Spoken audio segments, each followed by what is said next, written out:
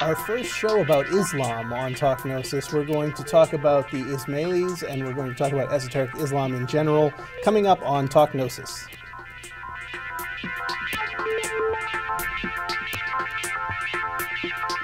Hi everybody, welcome to Talk Gnosis. I'm Father Tony Sylvia, and joining me is Jonathan Stewart. Hello, Jonathan.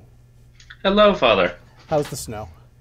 It's unpleasant, but let's pretend it's summer, and because this is on the internet, maybe people will be listening to it in June. That's true. It's eternal. The internet is eternal, as I like to say.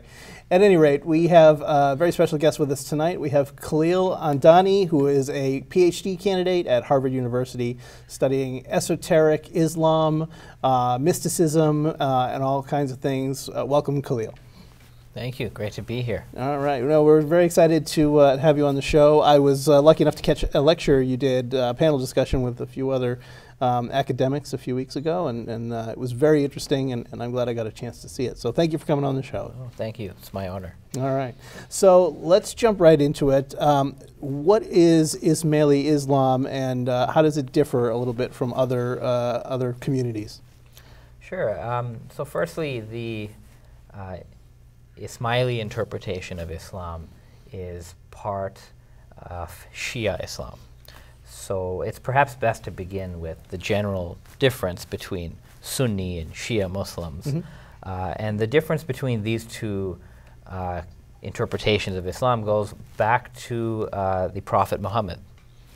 They differ over whether Muhammad had a divinely appointed successor or not, and then the nature of authority after Muhammad. And perhaps it's best to simply summarize who is Prophet Muhammad for Muslims in general. Mm-hmm. So Muslims in general they believe that Muhammad was the last of a long series of messengers of God, that Muhammad was the means by which God revealed his word, the Quran, to the world.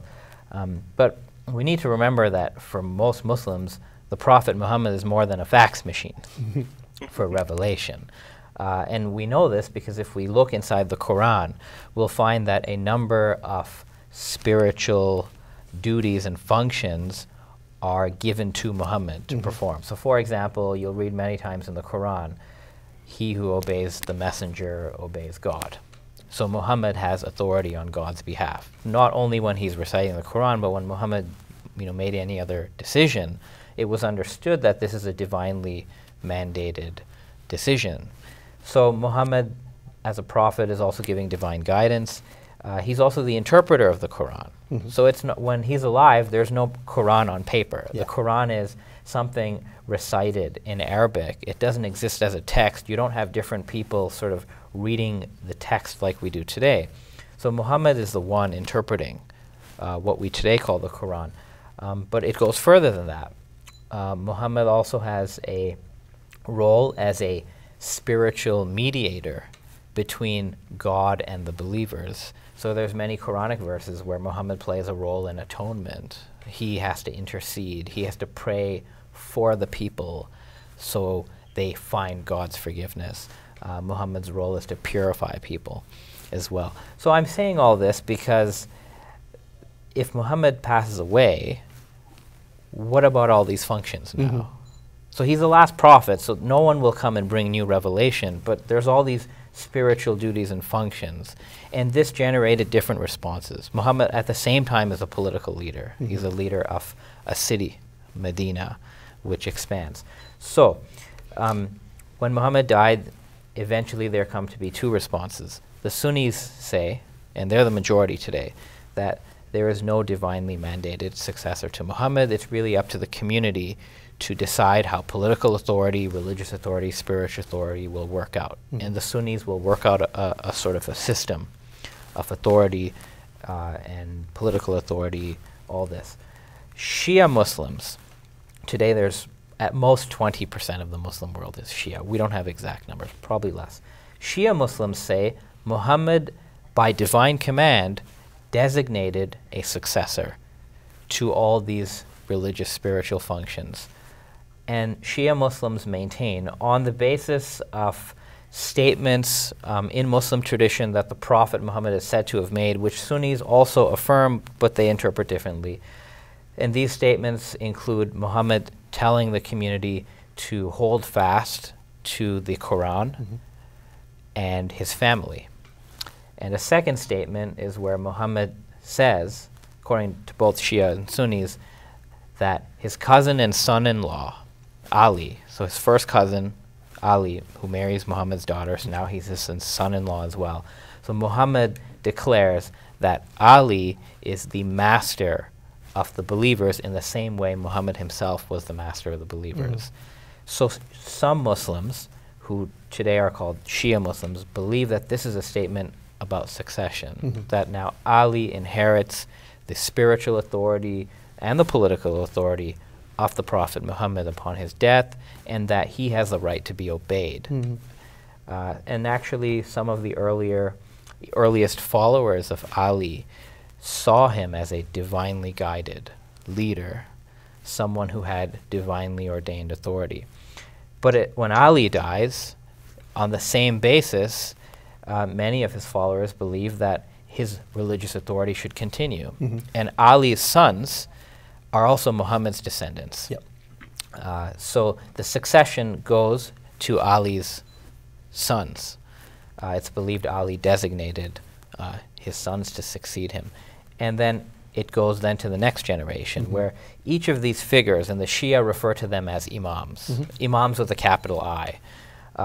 So each of these leaders who inherit this religious authority, called the imamate, they are seen by Shia Muslims as divinely guided imams, authoritative interpreters of Islam, that the true interpretation of Islam comes from these imams. And each imam is believed to designate one of his sons as the next imam. So this is what you see here are two different models of authority. The Sunni model tries to continue Muhammad's verbal teachings as reported, and they use that as a basis to interpret the religious law as well as the Quran. Shia Muslims are following an interpretation coming from these hereditary imams. What happens, of course, as history unfolds, is when certain imams died, more than one son claims to be his successor. This leads to schism, understandably. And in the 6th generation from Ali, so when the 5th imam dies, there's a contestation, a dispute over who's the true 6th imam. The Ismailis followed a particular son of the 5th imam called Ismail, and they recognized him as the succeeding imam. So they take their name from that recognition.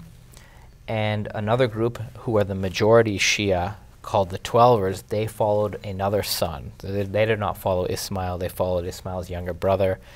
So now you have the 5th imam in common for most Shias, and then it sort of splits. Ismailis, Twelvers.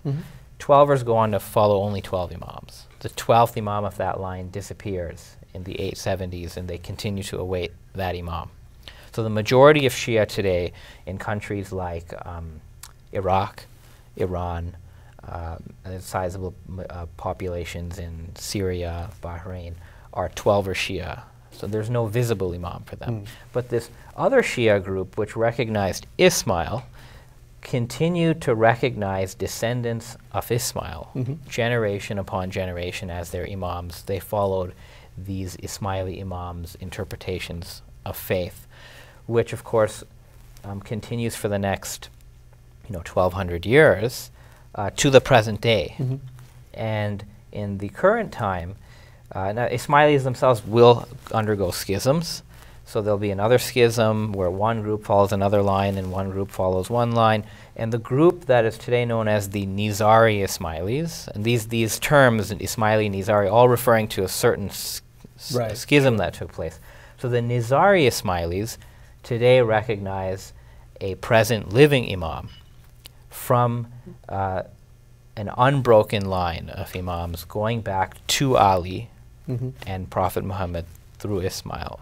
And that living imam is Shah Karim al-Husseini. He has the title of Aga Khan. So that's sort of the origin, the sketch. But because the Ismailis follow a living imamate, their practice of Islam actually is evolving continuously, because this living imam and his representatives are interpreting religious practice. They're interpreting the Quran on an ongoing basis. So Ismaili interpretations of Islam are quite fluid through history. They're evolving in a different way. It's not as legalistic as you find in other branches of Islam, because there's for example, no need for jurisprudence when you have a living imam interpreting Islam, usually not on a purely legal basis, but more on an ethical basis. So that's sort of like the sketch. But of course, within this tradition, there are some very important cultural and intellectual contributions that the Ismailis have made to Muslim thought. Well, let's talk about some of those. So we share the word Gnosis in common. I think that's what a lot of our viewers are here to find out about. Can you tell us a little bit about kind of the esoteric parts of Ismaili Islam? Sure. So the word Gnosis, of course, in Arabic, the equivalent word is marifa.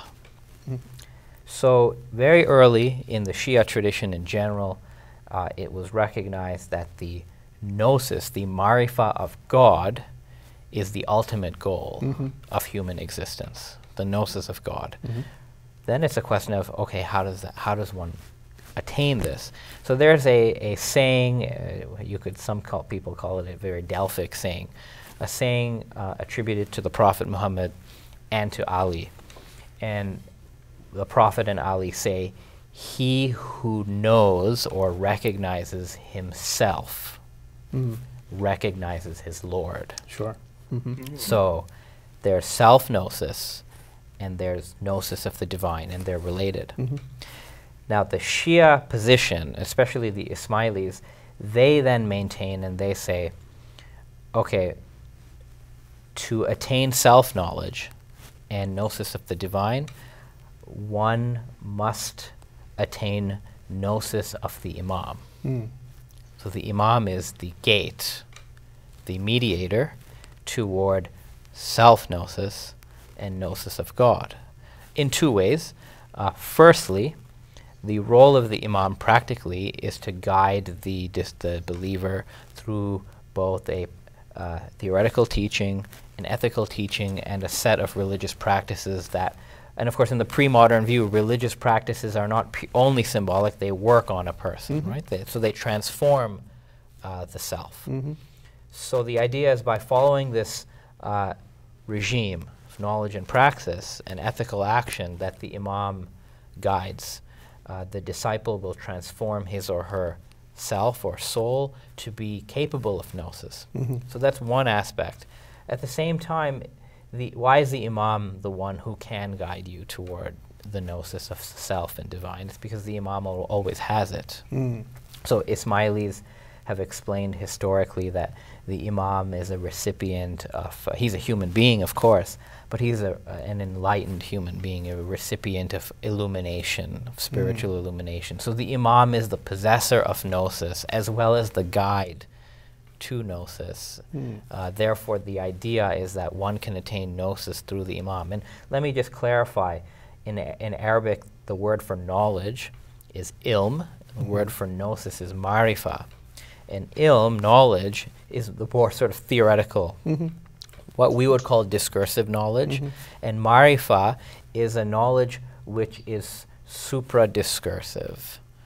Right? It's knowledge where the subject has direct knowledge of the object without mediation. So a good example of marifa that every human being has, according to the tradition, is your awareness of your own selfhood.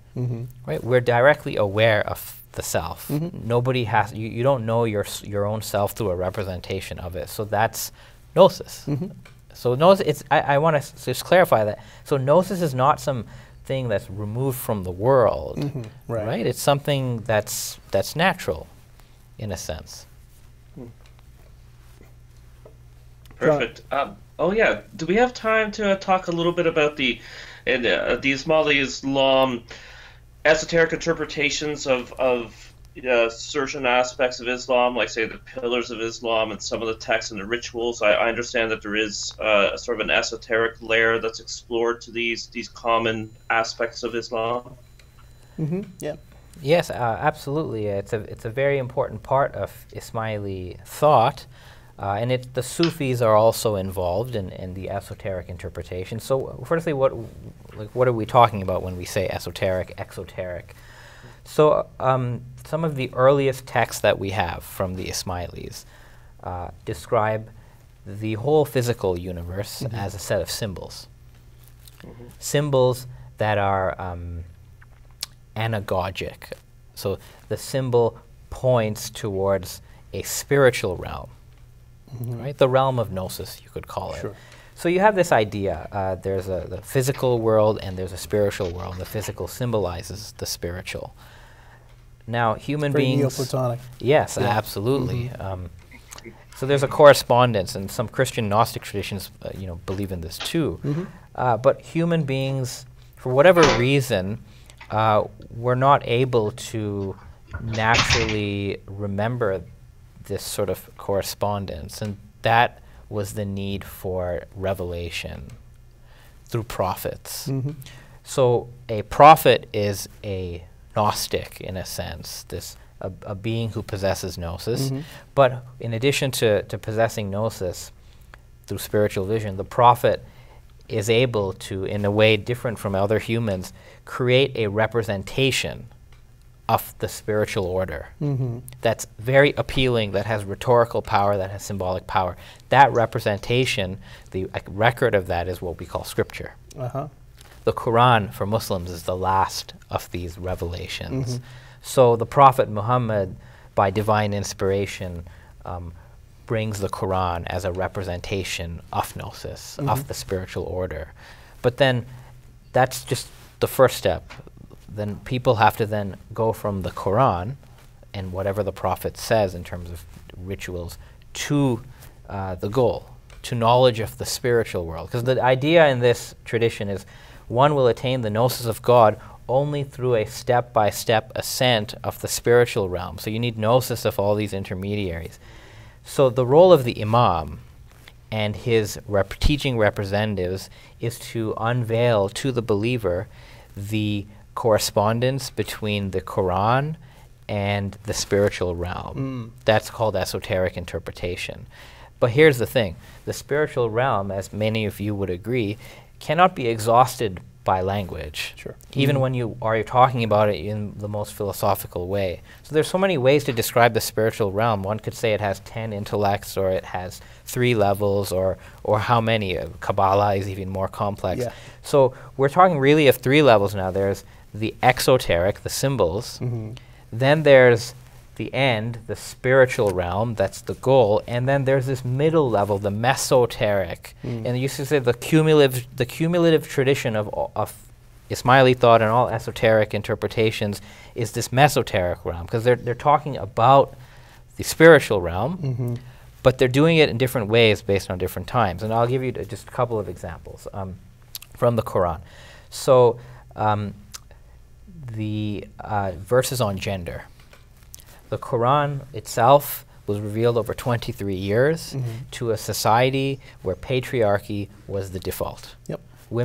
Most women, except for the nobles, but most women did not enjoy rights when the Quran was revealed. And if you read the verses of the Quran about gender very carefully, what they're really doing is they're trying to put limits on the patriarchy. They're trying to turn the patriarchy around. But the Quran in 23 years will not fully do it. It'll just begin. So you have verses in the Quran that by today's standards, for example, will still sound patriarchal. So in Surah 4, verse 34, you read, men are in charge of women by the right of what God has given one over the other. You know? Now, people today will say, well, this still sounds like patriarchy, but back then, and this verse goes on to say that, you know, men have to take care of women. Now, in 7th century Arabia, that's a novel idea, that men owe a duty of care. But after the 7th century, the verse literally interpreted looks patriarchal. So one example is how esoteric interpretation looks at this verse. And the Ismailis of the 11th century said, men and women in this verse is not just referring to biology.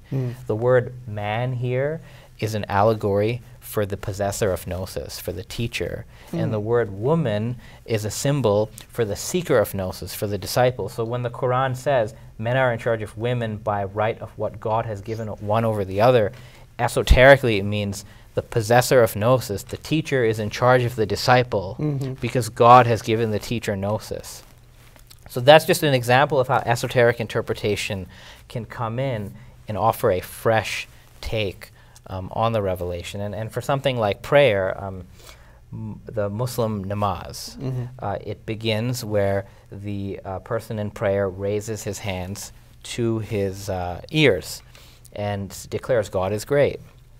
The esoteric interpretation looks at that gesture and it says, well, the act of raising the hands to the ears, and this is the beginning of the prayer, so that represents the beginning of the spiritual journey, where the disciple is pledging obedience to his teacher. And the act of touching the ears with the hands, that's a symbol for saying, of the disciple saying to the teacher, we hear and we obey.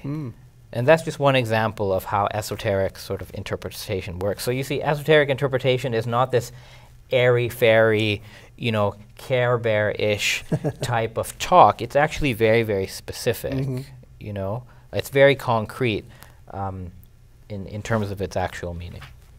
Yeah, I think a lot of the early Gnostics would have recognized kind of exactly that, because that's what those communities were doing back then. They were looking at the scriptures that existed and saying, yeah, but what that's saying is, you know, you hear that in church, but when we come here to our little club, we talk about these. Yeah, you know, there's a lot of interesting stuff there. And we'll talk a lot more about it in the podcast section, but we're out of time for this first part. So thank you once again for joining us. Would you like to tell everybody where they can find you on the internet, and if they wanted to get in touch with you, or email address or Twitter or anything you'd like to share with somebody? For those who are on academia.edu, you can find my academia page. Any Google search will bring up certain of my academic talks on YouTube, and you know, you'll see my contact address there. But I look forward to, you know, engaging with people afterwards. Yeah, it's great. We send a lot of people to academia.edu. We sure do. All right. Well, then that's all the time we have for this video portion. Stick around for the podcast, which will be released in a couple of days. Unless you're listening to this in June, it's already out, so go find it.